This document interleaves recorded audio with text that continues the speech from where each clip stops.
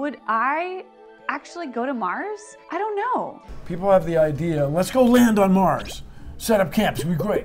The model we'll give you is the Apollo astronauts who explored the moon.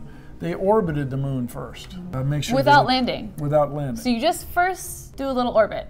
And we did a study that you could orbit Mars in 2033 without increasing the NASA budget. And you can only go to Mars every 26 months, just to support the people. You know, the Curiosity rover was huge. It weighed a ton. Because you need the life support systems and you need... Tang.